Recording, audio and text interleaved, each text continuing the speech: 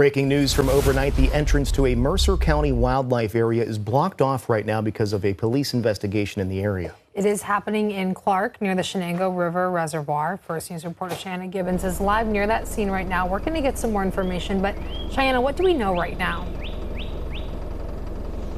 So right now we're at the entrance of the Golden Run Wildlife Area. This is all blocked off by authorities, and as close as we can get, we're told that that investigation is happening just past the barrier. This is right here on Lake Road and North Neshannock Road. Right now, police haven't released any details about the investigation. Officials have said they cannot comment because of the nature of the investigation.